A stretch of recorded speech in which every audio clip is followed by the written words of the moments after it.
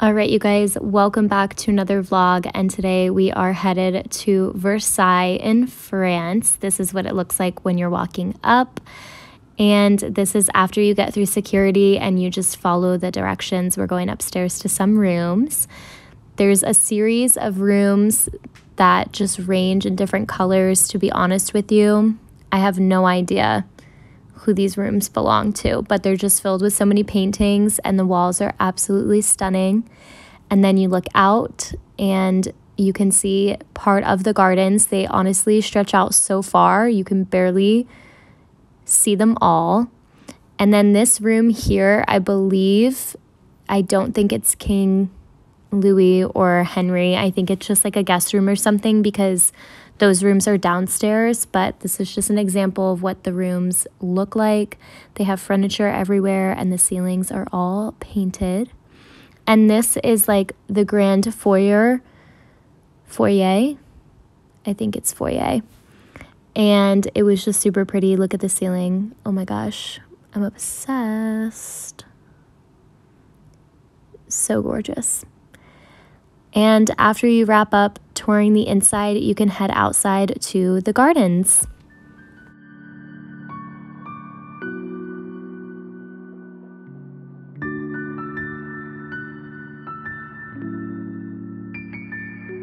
Hold this down so I can function.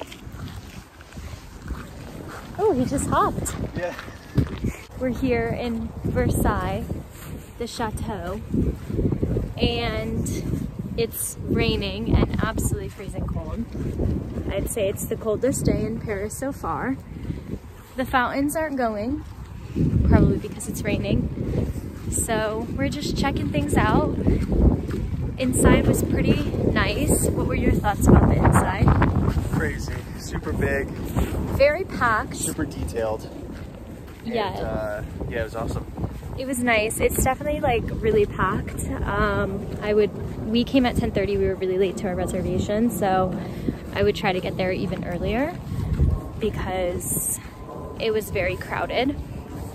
But out here, people don't seem to like the rain, so there's not many other people.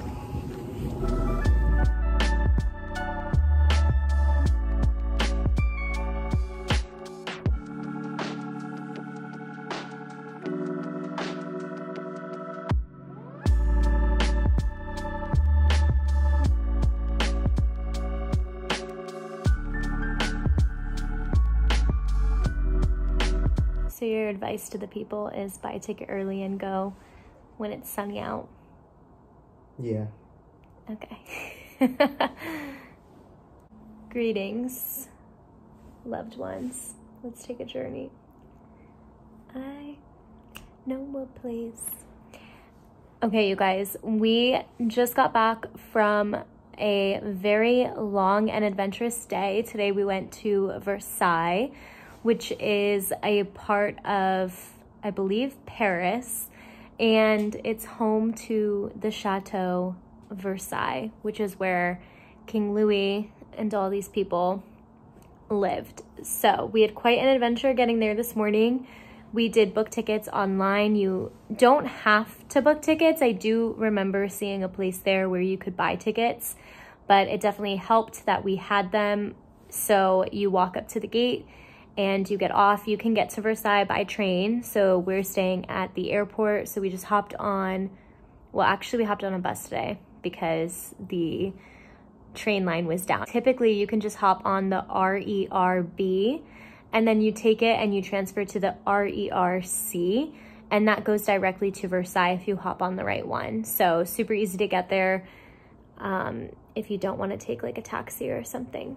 Once we got to the Chateau, you go through security and you can get an audio guide. It was pretty rainy and gloomy out today, so unfortunately we didn't explore as much of the gardens as we would have wanted to. It was recommended to me that you rent a bike through the garden, and that seems like something we would have loved to do, but it was literally the coldest day in France so far. It was extremely cold today and we did not bike through Versailles. However, anyway, But yes, if you have the opportunity to do so, I would recommend that because there's so much to see. It was extremely crowded and super busy. So if you can book an earlier reservation, I definitely think that would make a difference. We were supposed to get there at 9, but we had the whole like hiccup with the bus and train and whatnot. So we ended up getting there around like 10:45. And I mean, it was crowded and people do not know how to read the room. So when you go in, it's like separated into sections, and you know, the way it was is if you walk into the room, you can like keep going straight if you don't want to stop, or you can like get out of the way this way. And people were just like stopping the second they walked into the room. The Hall of Mirrors is one of the most popular parts of the Versailles experience. I was really looking forward to going. I've seen pictures all over Instagram of it. It is insanely crowded. It is nothing like what I've seen on Instagram where it looks like nobody's in the background.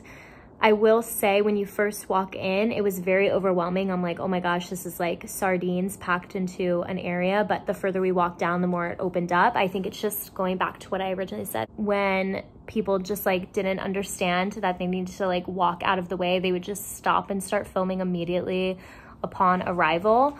But it was a super cool spot. I mean, it's weird to think that she's been around for a couple thousand years. So that was really fun. And we got some soap from Marie Antoinette. There are a lot of, so when you get off the train at Versailles, you can like easily follow signs. I don't think it's confusing to get there at all. I think it's super easy to navigate. There's a Starbucks right outside of the train station. So there's that, and there's free Wi-Fi there.